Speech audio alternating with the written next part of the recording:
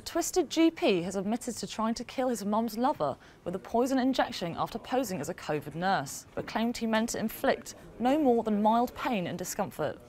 Prosecutor Mr. Peter Makepeace KC said it was an extraordinary case and told jurors sometimes the truth really is stranger than fiction. What leads a doctor to try and kill someone? Please watch the rest of the video to find out.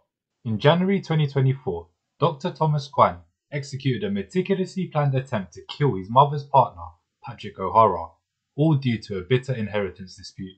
Kwan disguised himself as a community nurse, using fake ID and forged letters to gain access to Mr. O'Hara's Newcastle home. After convincing O'Hara he was there to administer a COVID booster shot, Kwan injected him with a toxic substance. Almost immediately, O'Hara experienced excruciating pain, which Kwan dismissed as a normal reaction before quickly leaving the scene. Over the following weeks, Mr. O'Hara suffered from life-threatening flesh-eating infections that required multiple surgeries to save his life. He endured intense physical pain, emotional trauma, and developed PTSD as a result. The court was shown evidence of Kwan's elaborate preparations, which included researching potions, installing spyware on his mother's computer, and even creating a backup plan involving a fake charity.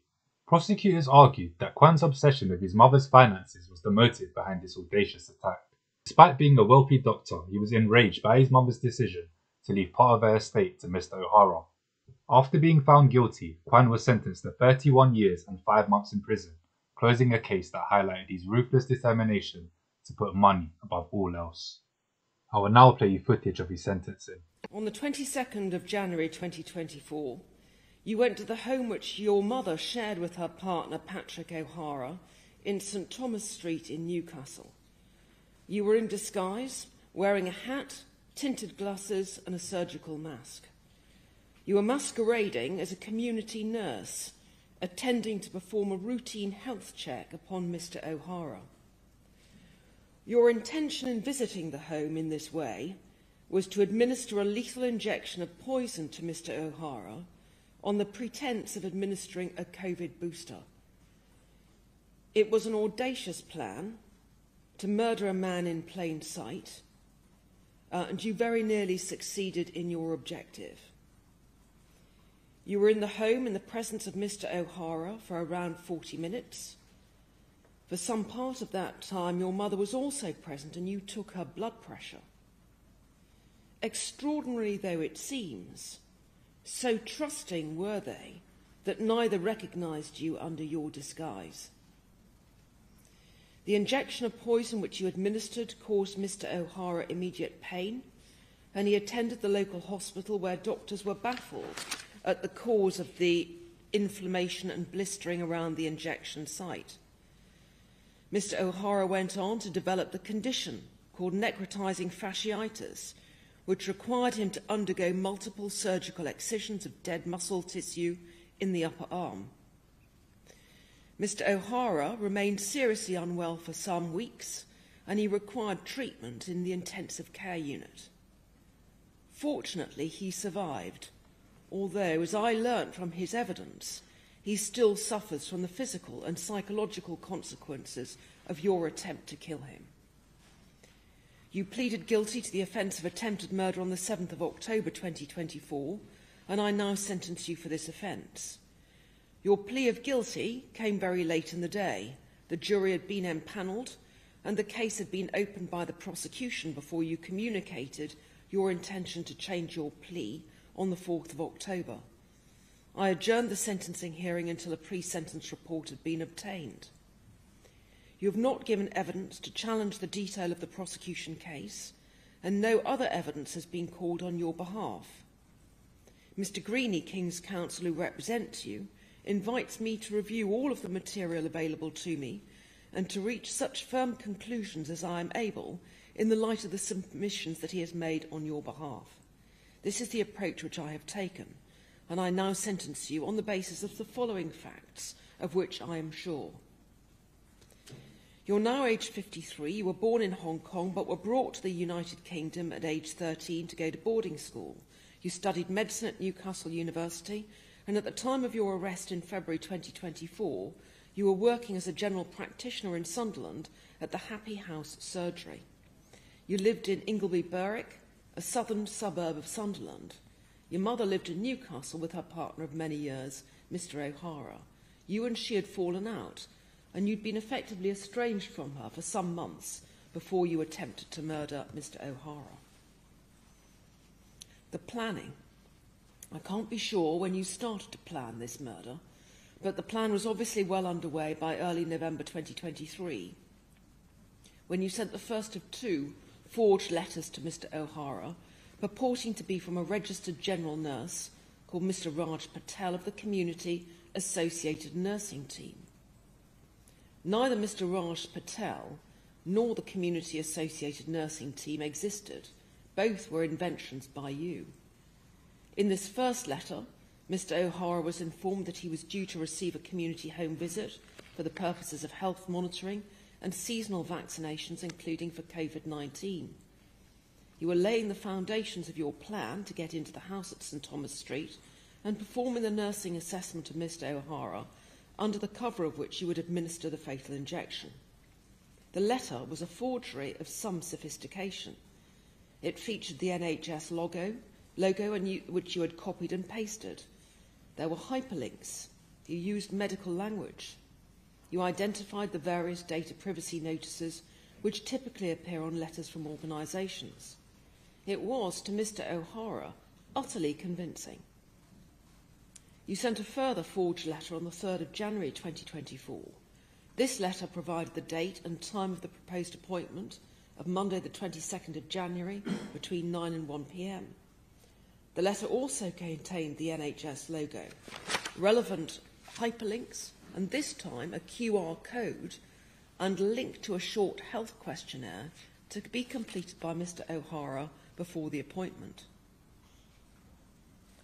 On the 12th of January 2024, you and your wife stayed overnight at the Premier Inn in Newcastle.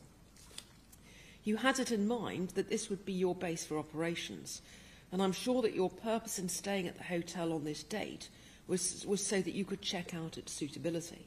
You obviously found it to be a suitable base, because on the 15th of January you booked another room in the hotel for the Sunday 21st of January 2024.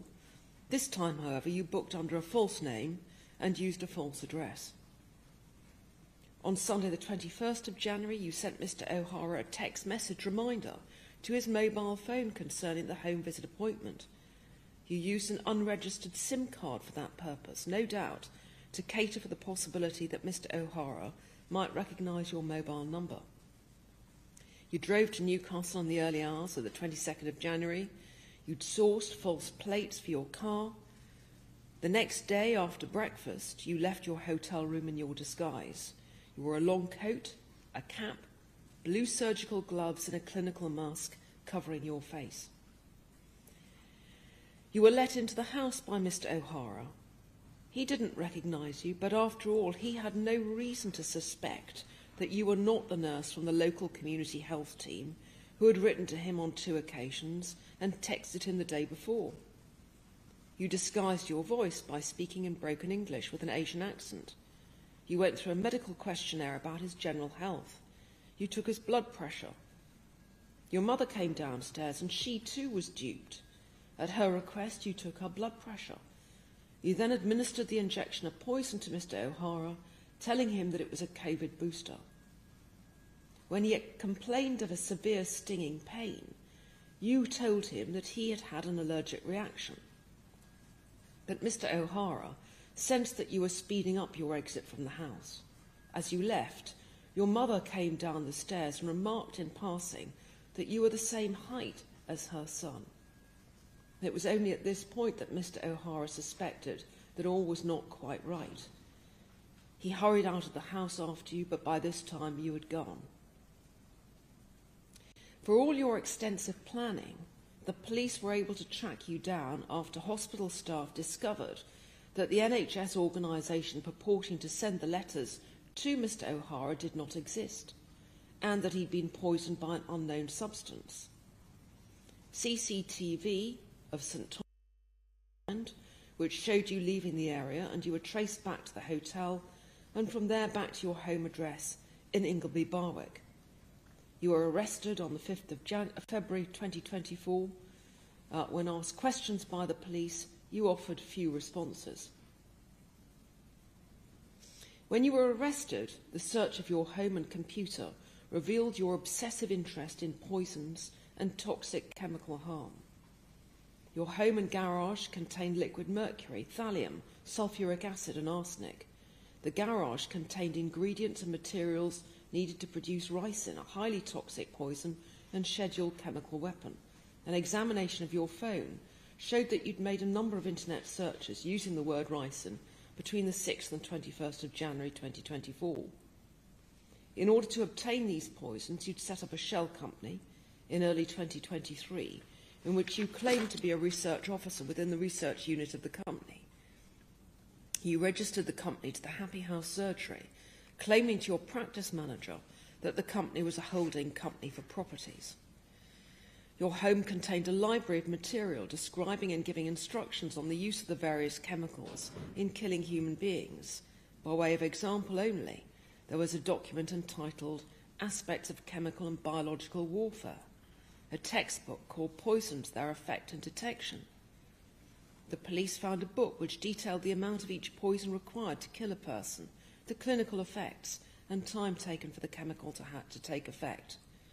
There was a list of chemicals and naturally occurring poisons and their characteristics, a recipe for the production of sodium cyanide, and a number of books on toxicology. The police recovered from the hard drive of your computer a copy of the 2006 National Centre for Policing Excellence Guidance on Murder Investigations. Mr. O'Hara was admitted to hospital on the 22nd of January. Doctors were baffled at the cause of the inflammation and pain in his arm. The medical team attempted to identify the poison which had been injected, but cell samples and blood tests were not revealing. An expert, Dr. Emmett, was instructed. He formed the view that the most likely toxin used was iodimethane, a substance predominantly used as a fumigant pesticide. I'm sure that this was the poison which you injected, because a glass tube containing the poison was found in your home, along with a hypodermic syringe and needle. Additionally, your phone showed that you'd carried out internet searches for iodimethane on 97 occasions between the 6th and the 24th of January. A video showing how to produce iodimethane was found on your computer. The expert concluded that the poison was highly reactive and on external contact with skin would lead to burns and blisters similar to those which affected Mr. O'Hara. The expert noted that the substance was highly toxic if ingested, inhaled or absorbed.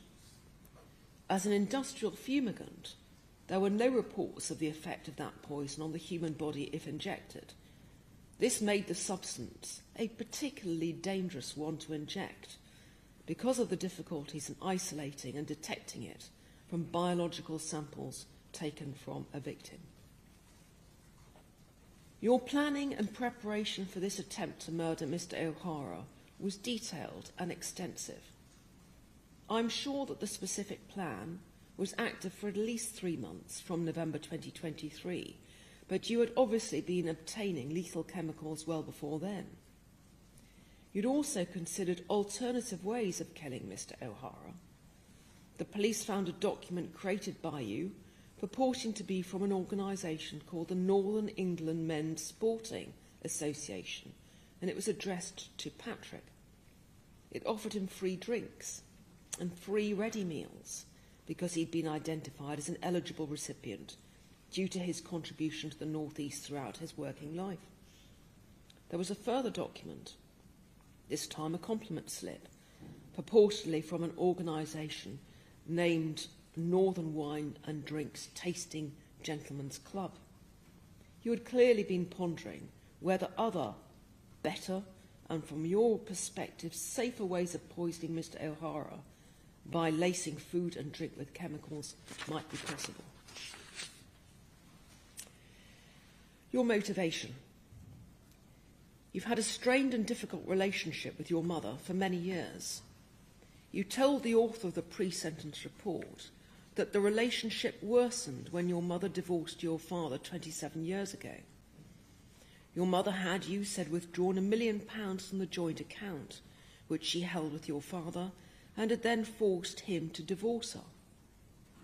In Chinese culture, you said that it was usual for the eldest child to receive the largest proportion of the financial proceeds of a parent's will. However, when your father died, your younger brother received the larger proportion. You considered this to be unfair.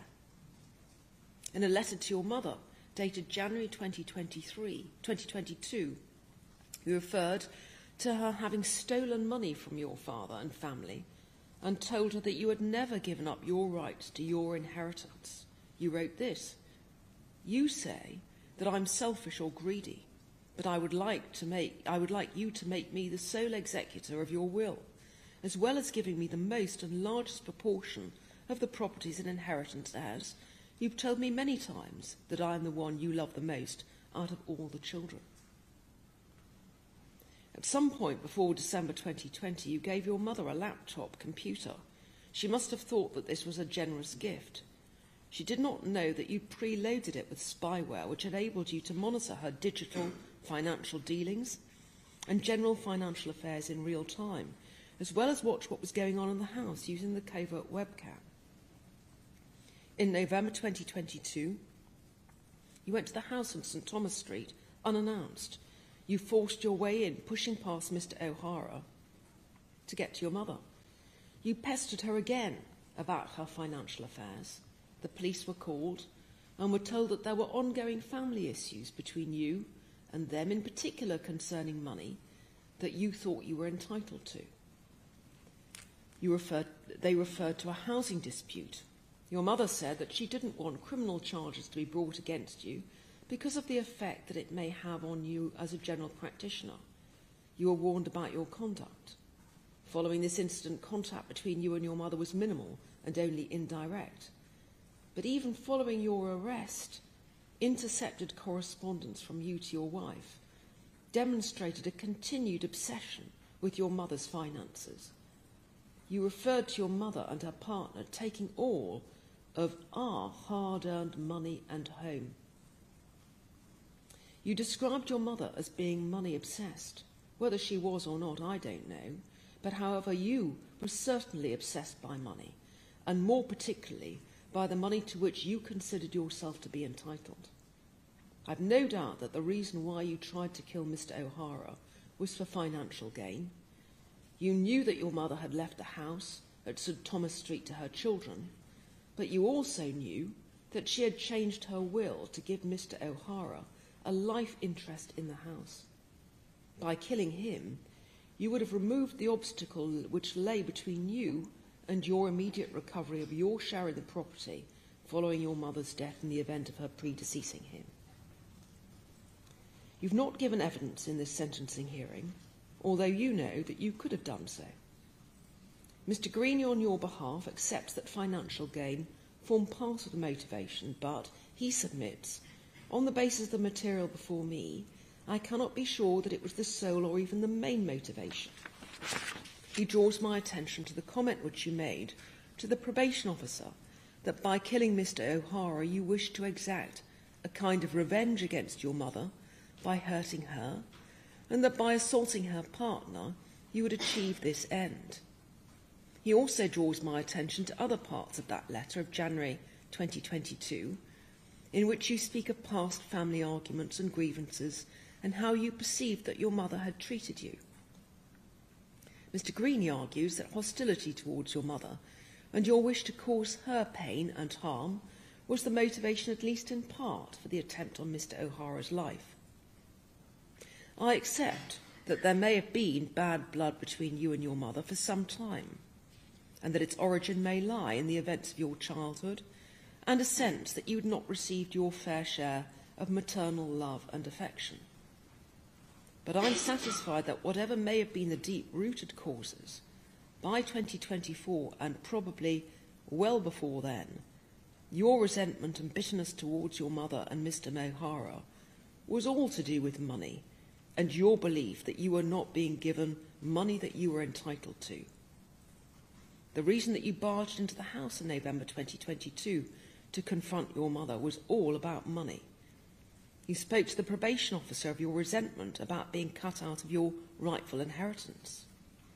Even following your arrest, intercepted correspondence from you to your wife demonstrated a continued interest in your mother's finances.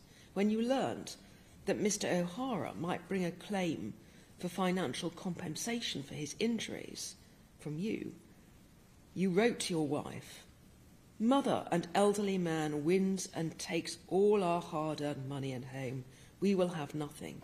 How could this be justice?" I accept Mr. Greeny's point that in the context of your overall wealth and all that you stood otherwise to gain from your inheritance from your mother, the accelerated receipt by you of your share in the house at St. Thomas Street was not so very great. But as I've said, your crime was not just about money, it was about the money to which you felt entitled, and I have no doubt that you were prepared to kill to get it. Mr. O'Hara.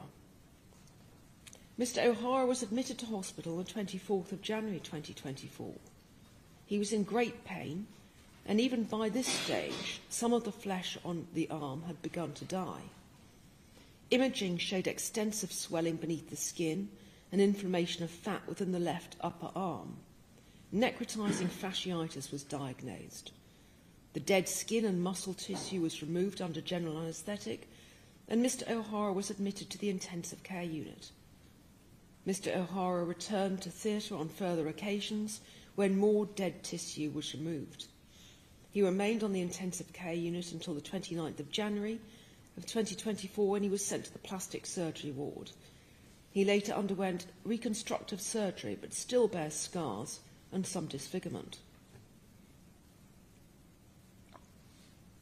Far greater than the physical consequences of your attack has been the psychological effect on Mr. O'Hara. His relationship with your mother broke down and they are now separated. He suffered a delayed emotional reaction, a well-recognised phenomenon when emotional and psychological effects emerge only after the immediate medical or physical crisis has subsided. He currently suffers from post-traumatic stress disorder with flashbacks in which he relives the very severe pain which you caused him.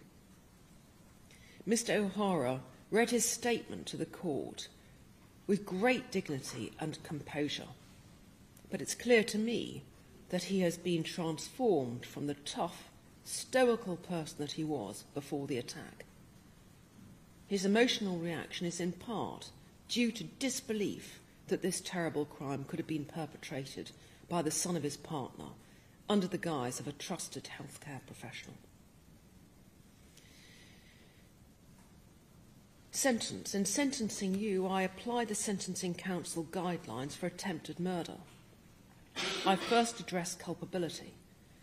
I'm in no doubt that your offending falls into the highest category of culpability because, for the reasons which I have set out above, it was an attempt to murder Mr. O'Hara for financial gain. Both prosecution and defence agree that the level of harm which you inflicted falls into Category 2, and I agree with this assessment. Fortunately, Mr. O'Hara's psychological condition is not so severe as to have caused him to suffer a substantial and long-term effect on his ability to carry out normal day-to-day activities. The starting point in the guidelines is therefore one of 30 years imprisonment, with a range of 25 to 35 years imprisonment.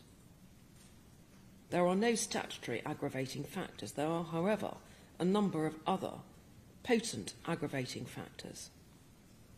The degree of planning and premeditation which your crime involved is one such factor. You were laying the plans from at the very latest November 2023, when you sent the first carefully crafted NHS letter to Mr. O'Hara. There were a number of practical aspects to your planning, including your obtaining poisons and your research into them, the sending of fake NHS letters to Mr. O'Hara, your reconnoitre of the hotel, which was to be your base, your booking the hotel in a false name and false address, your obtaining and using false number plates for your car, the use of a temporary SIM card for the purpose of contacting Mr. O'Hara, and your use of a disguise. I'm also satisfied that your choice of iodimethane as a poison was calculated, and that you used that poison because you knew that it was going to be particularly difficult to detect. You had, as I found, also considered alternative ways in which you might be able to poison Mr. O'Hara using the medium of the fake sports association or fake wine club.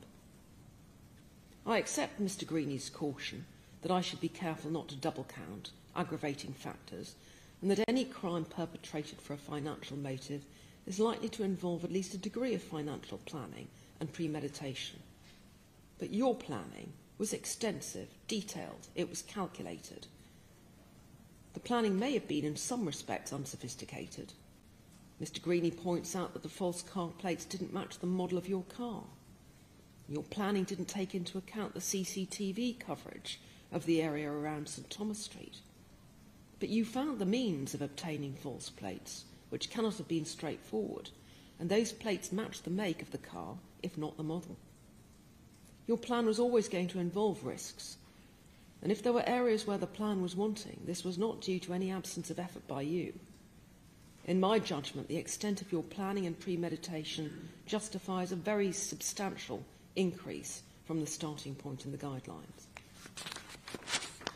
A further factor which justifies an increase from the starting point in the guidelines is that you set out to harm Mr. O'Hara when he was in his own home, where he had every right to feel safe, and you gained entry to his home in the most calculated and callous of ways, under the guise of a trusted healthcare professional.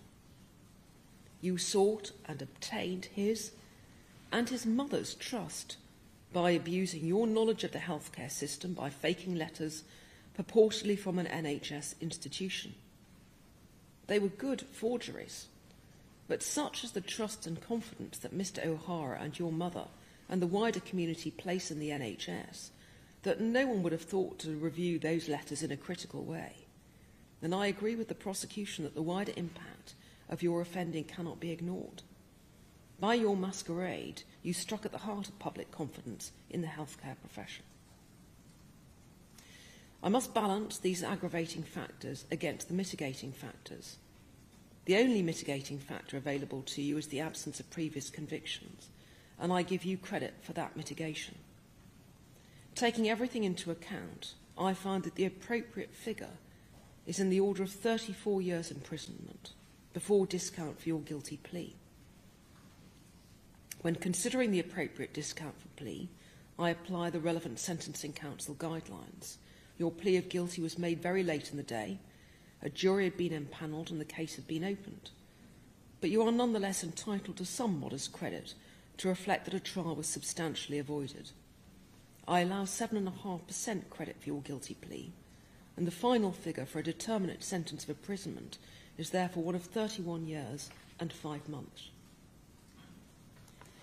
However, in your case, this is not the end of the matter, because I must go on to consider whether you are a dangerous offender, and if so, whether I should impose an extended sentence or a life sentence of imprisonment under Section 285 of the Sentencing Act 2020. The first issue for my determination is whether I'm satisfied that there's a significant risk to members of the public of serious harm occasioned by the commission by you of a further relevant specified offence.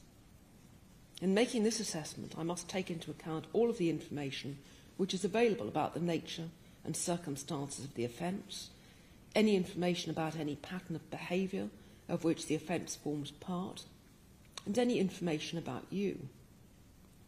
I've read the pre-sentence report. The author concluded that you posed a high risk to Mr. O'Hara and a medium risk to your mother of further serious harm by violence. I accept this assessment, as does Mr. Greeny. It follows from this assessment that I find you are a dangerous offender. Given this conclusion, I go on to consider whether to impose an extended sentence or a life sentence of imprisonment under Section 285 of the Sentencing Act 2020. I don't consider that an extended sentence is appropriate in this case, in which you will in any event, if subject to a determinate period of imprisonment, be subject to a very long period of licence. In considering whether to impose a life sentence, I apply the guidance of the Court of Appeal in the case of the Crown and Brinskas and take into account the following matters: the seriousness of the offence itself, any previous convictions, the level of danger which you pose, and whether there's any reliable estimate of the time during which you will remain a danger, and the availability of other sentences. I have no doubt that the offence to which you pleaded guilty is an exceptionally serious offence. You intended to kill Mr. O'Hara in all of the circumstances which I have outlined, and your attempt caused him serious physical and psychological harm. The real issues for me concern the level of danger which you pose and the extent to which it can be addressed other than by a life sentence. These are matters from my broad judgment, taking into account all that I know about you and the offence. The author of the pre-sentence report identifies 2 people only as being at significant risk of serious harm by you, your mother and Mr. O'Hara. However, she said that your responses in interview highlighted a troubling level of distorted thinking, a distinct sense of entitlement, and a capacity for the most extreme behaviour in order to meet your own needs and ends, no matter the cost or consequences. Such distorted thinking may have the potential to expose to risk people other than your mother and Mr. O'Hara, namely, in your case, anyone who has something which you think of as yours. I also bear in mind your morbid obsession with toxic chemicals, including those found in your garage and the library of poison literature. However, my assessment must also take into account that you're now aged 53 years old and you have no previous convictions. You are well into middle age and have not sought to harm anyone other than Mr. O'Hara. Taking into account all that I have read about you and about the circumstances of your offending, I'm satisfied that your obsession with the money to which you felt you were entitled has arisen in very particular family circumstances. There's no evidence before me that you posed or will pose on release a risk to the wider community. I also bear in mind that the determinate sentence which I'm imposing is a very long one, and that you will serve 2/3 of that sentence before release on licence. You will be well over 70 years old when released and will remain on licence for many years thereafter. I take into account, as I must, that life imprisonment must always be a sentence of last resort. For all of these reasons, I've concluded that the risk which you pose will be adequately addressed by the imposition of a determinate sentence of imprisonment of 31 years and 5 months. Thomas Kwan, stand up, please. Thomas Kwan, for the attempted murder of Patrick O'Hara, I sentence you to a term of imprisonment of 31 years and 5 months. You've been in custody on remand for 274 days, which will be brought into account. You will serve 2/3 of that term before you are released on licence, unless your case is referred to the parole board by the Home Secretary, and you will remain on licence for the remainder of the term of imprisonment. I further make an order prohibiting you from contacting or attempting to contact directly or indirectly Patrick O'Hara by any means. The victim surcharge will apply. Thank you. Please take him down. Thank you for watching. Please be sure to like, comment and subscribe, as it really helps the growth of the channel.